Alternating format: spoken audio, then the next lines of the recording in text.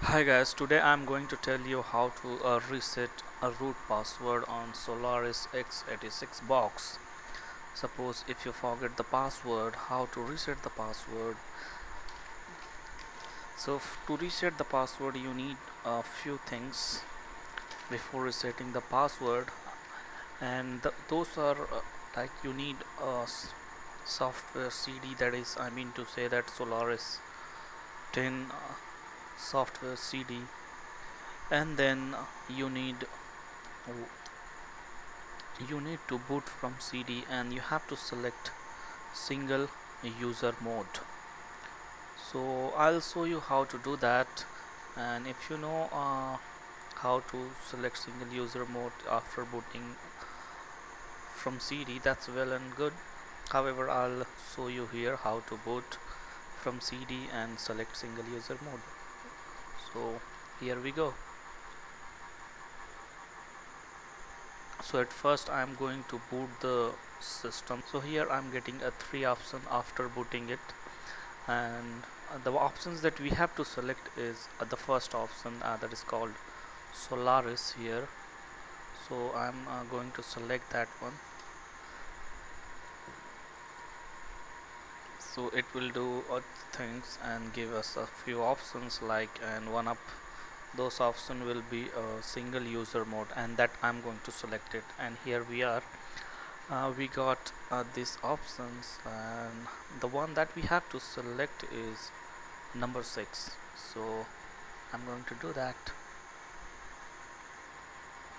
uh, well, here it will give you option like where the Solaris operating system is installed on your system. I mean to see that which partition it is installed. So here it says that DEV DSK C0 D0 S0, this is the partition where your Solaris operating system is installed. So it's giving us options: do you wish to have it mounted read write or on a yes or no. You can select yes or no, but here I'm going to select no, and I'm then going to mount it manually.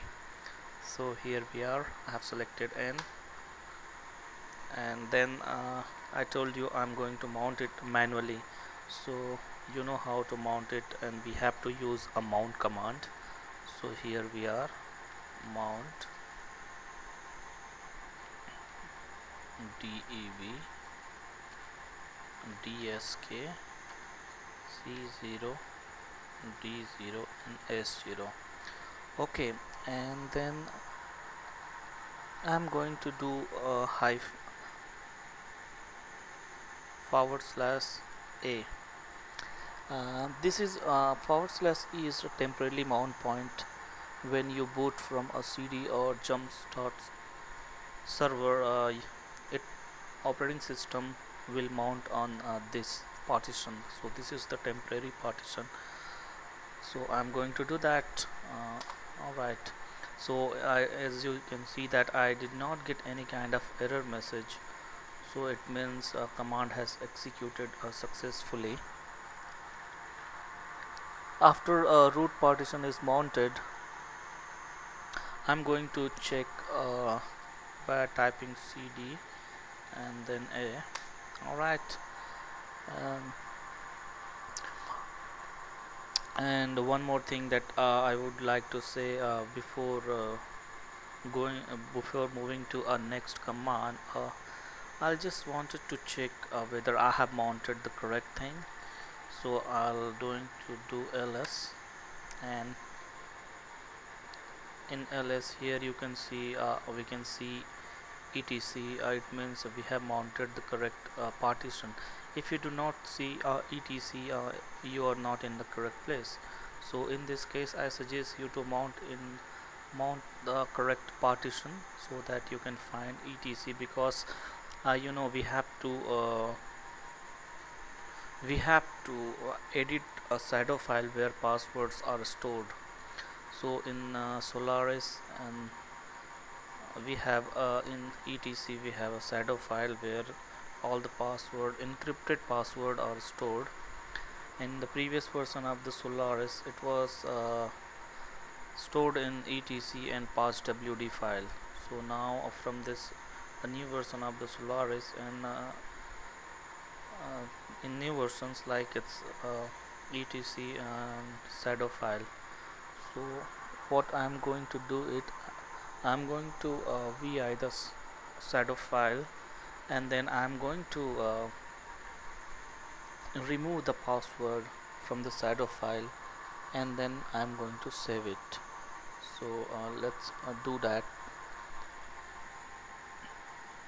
For that, cd a etc. Now I am in etc folder.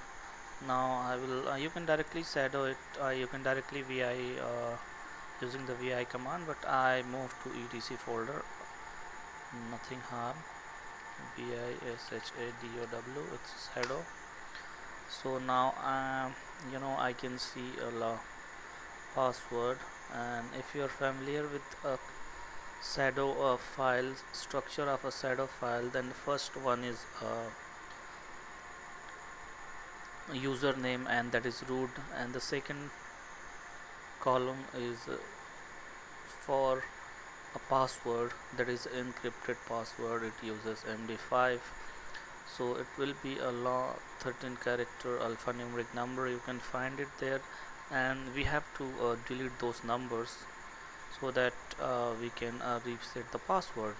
Okay, so if you worked in vi editor, you know what to do.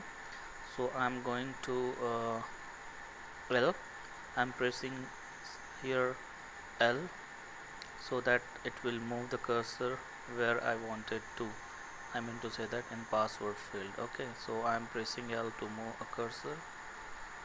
Alright, now I'm in password box, password field.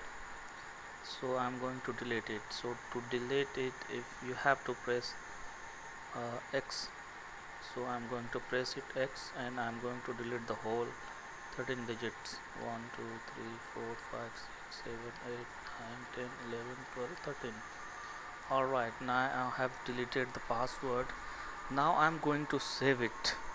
So as you know, I may get a read only. Here I can see the options. I can see the option read only. I can see the option read only. So I cannot simply do I can not simply write it, so I have to override it. So for that you have to press colon, you have to press colon, then W, Q, and then you have to press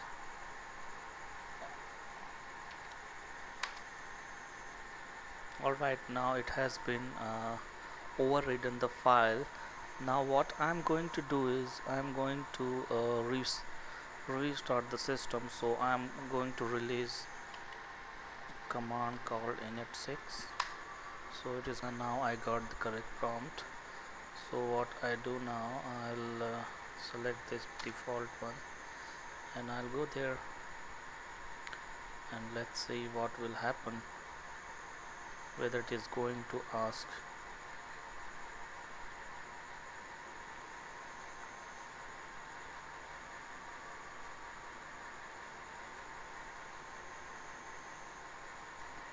It is in a boot process now.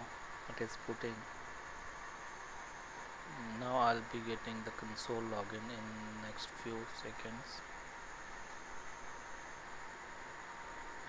So here I am, I'll be getting this option.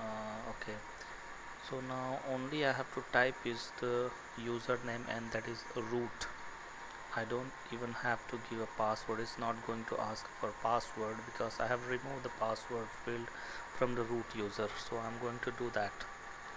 I typed root, I pressed enter, and it is going to boot without asking for password.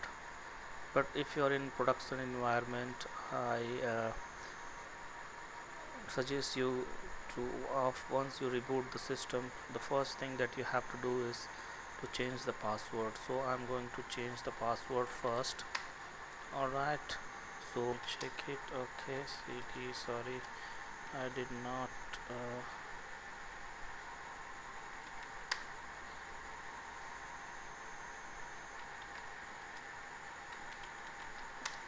here we are. Here you can see that in password field you cannot find any password, it's simply blank.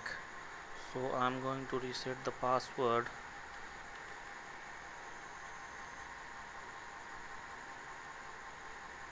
So for that I'm going to release the command pass wd root. It is going to ask me a new password that I'm going to give it.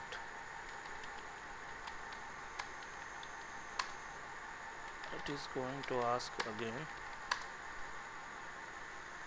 and here we are, we got the message that password successfully changed for root. So guys, that's it. You have to do this, only these things. So that's all from my side guys. Thank you for watching this video, and I hope this is going to help you guys. Thank you.